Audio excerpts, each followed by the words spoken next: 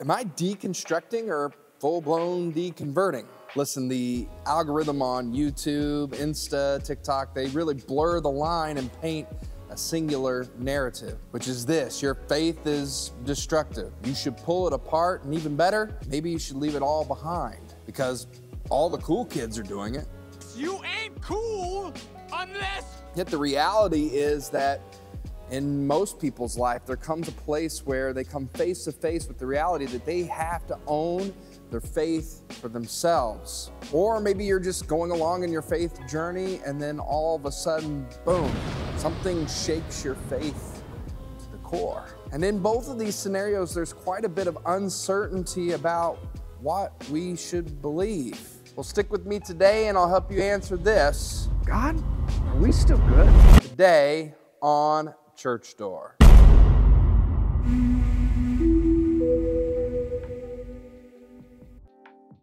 So let me say it again.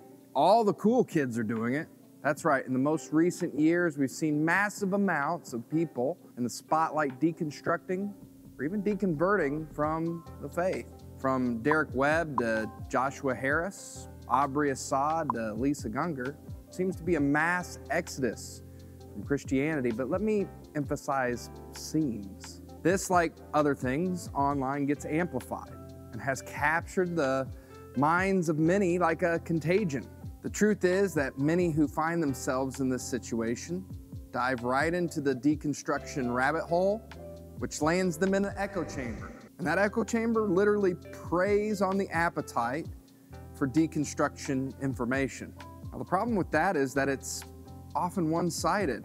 Many people who are deconstructing are just looking for real answers, not the latest celebrity who has went to the dark side. Now, I say that with a little bit of tongue-in-cheek because it's obviously more complex than that.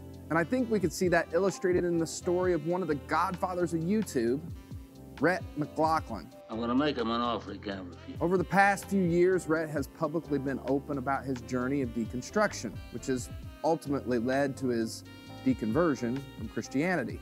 Here's just a little bit of his story. My deconstruction didn't start with the decision to lean on my own understanding. And honestly, it felt a lot like the opposite of that. When I was a Christian, I spent a lot of time making sure that what I believed was true, and that usually meant going to sources that had arguments that supported what I already believed. But it turns out that was pretty difficult to do without running into ideas that were critical of Christianity, because those were the very ideas that I was going to those sources to develop a defense for. And that's when I learned that the bulk of people in a lot of different disciplines, whether that be biology or astronomy, geology, psychology, anthropology, archaeology, neuroscience, and in some cases, biblical studies, had come to conclusions that called my particular conservative evangelical Christian belief system into question. This shook me up a lot. And for the first time in my life, I seriously considered the question, what if I'm wrong? I'd never really done that before. I kept reading, and eventually I got to, I think I might be wrong. And then I kept reading some more, and eventually I landed on, I'm pretty sure I'm wrong. Now, I love how honest he is in this video. Obviously, he spent a ton of time opening up and thinking about this, and he didn't come to his stance lightly. And as I've watched this clip, there are two things that come to the top of my mind in the discussion of deconstruction. Firstly, Rhett talks about a very specific Christian point of view. I think later in the video, he describes his past self as a 21st century American conservative evangelical Christian. I mean, that is very specific, and the truth is, Christianity is much wider than that. Temptation for many people in faith is to narrow orthodoxy. What I mean by this is that there are too many Christians that are out there trying to seek a black and white answer about everything that touches their faith. And in reality, that is impossible. Sure, there are timeless truths that the vast majority of Christians agree on, but outside of that, there is a lot of variance when it comes to Christian thought. Now, secondly, Rhett puts Christianity in opposition to science and other academic disciplines. Now, this one seems to have been beaten into the minds of our culture, that faith and science are like oil and water. Yet here is my pushback. The Bible and faith are not meant to prove science. Certainly the Bible complements these things, but the Bible's not meant to be a source of mathematics or science or biology, you name it. Now, what is the Bible? It's a collection of books that chronicle the story of God with humanity. And in these books, we see three main types of literature. The first being narratives, whether it be a historical narrative, theological, or biographical. But we also see poetry and prose within the scriptures. Many find themselves falling into a trap where they expect the Bible to be either one, speaking on something that it was not trying to speak to. Wake up! Wake up! Wake up! Wake up! Or number two, fighting a temptation to try and fit scripture into every other academic pursuit in order to prove it's right. This was never the intent of scripture. The Bible speaks to its own category, spiritual life, to the metaphysical reality lying behind the physical world we exist in. Now you might say, Ian, you know what? I'm not convinced. I'm barely holding on to my faith. That's why I'm calling today's message, God, are we still good? So here is what is at stake for many who start on this journey of deconversion. It can quickly become like your faith is just holding on by a single thread, like it's on the express train to complete and utter deconversion. I mean, do you remember my last message? If you haven't watched it, I'll put it down into the description. And in that video, I said definitions are important. And I would like to pose a term that many Christians have suggested in the place of the term deconstruction, reformation. Actually, in the arc of Christian history, it's a highly important word. In the case of Martin Luther, he started a movement. And that movement challenged items within the church that didn't harmonize with his deeply held faith. And many who came to follow his movement would tout this phrase, Ecclesia Reformata, Semper Reformata. That is, the church reformed, always reforming. For them, this was according to the Word of God and to the call of the Holy Spirit. Now, Jesus wasn't afraid of this mindset. He actually spoke about it in one of his parables, and actually my favorite parable that he spoke of. It's the parable of the prodigal son. And it starts by saying this, there was a man who had 2 sons, and the younger of them said to his father, Father, give me the share of property that is coming to me. And he divided his property between them. Not many days later, the young son gathered all he had and took a journey into a far country.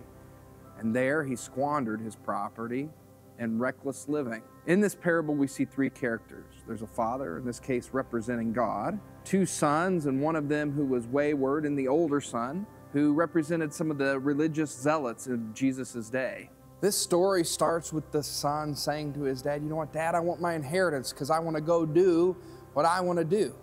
And notice that the father did not deny this request, which was absolutely unprecedented. This request would have been like a slap in the face, almost like saying, you know what, Dad, I wish you were dead so I could have my inheritance. Does this sound familiar? Can any of us identify with the younger son? You know, a lot of times we want our way. We want the world to bend us. Yet again, the father did not deny the request. And why? Here's my first thought. God is a gentleman. Christian YouTuber Leighton Flowers says it like this, God is in control, but not controlling. If you're in a season of life where you find yourself reforming your faith, know this, God is graciously letting you wrestle with that. And for me, this speaks to free will. God does not want us to blindly come to him out of obligation, but out of our full choice to embrace him as he is, our Father, God, Creator. Now the story continues by the son squandering his inheritance, and in other words, he found out that his way really didn't work out for him. And in that revelation, he realizes, you know what, maybe I can go back to the Father. He had my best interest in mind, and maybe he'll let me be a servant. So he starts back home, and the father, out of elation, seeing his son in the distance, goes running to him and embraces him. And what else does he do? he throws him a party. Now, on the other hand, this doesn't make the older son happy. The scripture says this, but he, the older brother, was angry and refused to go in. His father came out and entreated him, but he answered his father, look, these many years I have served you and I have never disobeyed your command. Yet you never gave me a young goat that I might celebrate with my friends. But when the son of yours came who devoured your property with prostitutes, you killed the fattened calf for him. And he said to him, son, you are always with me, and all that is mine is yours. It was fitting to celebrate and be glad. For this your brother was dead and now is alive. He was lost and is found. So if the first son teaches us that God is a gentleman who allows us to wander and doubt and maybe make some mistakes, what does the second son teach us? I think it's this. God wants a relationship, not just religious adherence. In these scriptures, we see that the older son has every box checked for the father religiously. Yet he was not close enough to the father to carry out his same heart for the younger son. Ultimately, God wants to know you intimately. He doesn't just want your allegiance. Matter of fact, he doesn't need you at all. But he wants to have a relationship with you. Therefore, he is willing to take the risk, letting us doubt, letting us wonder, that we could truly see our need for his grace. And this grace is only a grace that the Father can provide in the close relational quarters of his kingdom. So here's the thing, friends. If we learn one thing from this parable, it's this, that whether you're in the castle or you're far from the castle, the Father that resides in it wants to have a relationship with you. There are people who go to church week after week. They know religiously with their head what the truth is, but it has not captured their hearts. They have not been chasing after the Father because they desire to love and serve him. Wherever you find yourself today, far from God, chasing whatever you think is right, or in his kingdom, still not close and in an intimate, loving relationship with him, we want to show you how to get closer to him. We have a team of people here that would love to help you do that. You can reach us down in the comments, or you can text prayer to the number you see coming up on the screen right now. Help us promote great Christian content by hitting that subscribe button and the notification bell, so that every single time we put out a piece of content, it's going to come directly to you. Or you can go the extra mile by going to rivervalleyrockford.org/give and making a donation there. Every single cent that comes in goes right back out, helping people just like you take their next step with Jesus. Our blessings are upon you this week. If you find yourself in a place of doubt, listen, God wants to struggle with you through these things. He allows you to go through them so that you might freely come to him for a relationship with the one who's created you. Hey, listen, the encouragement doesn't have to stop here. We got one more video for you that I think will help you out in this next week. Enjoy.